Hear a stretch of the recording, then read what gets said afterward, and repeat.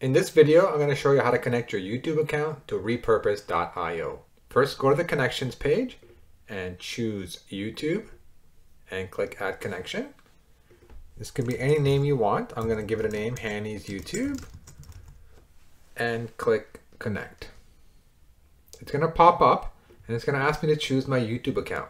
Now here's where it can get confusing. If you have multiple Gmail accounts, make sure that you're clicking the right account, because sometimes you may be clicking a YouTube account that's associated with one of your other Gmails.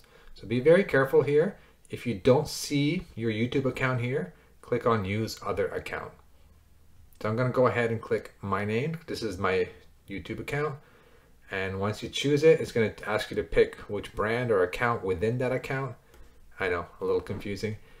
I'm going to again choose my hani@more.net, which is my personal YouTube account, and go ahead and allow.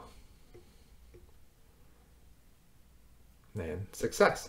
Now, one thing to note, if you have trouble uploading videos and it says that your videos are too long and they're being rejected, you can click right here or visit youtube.com/verify.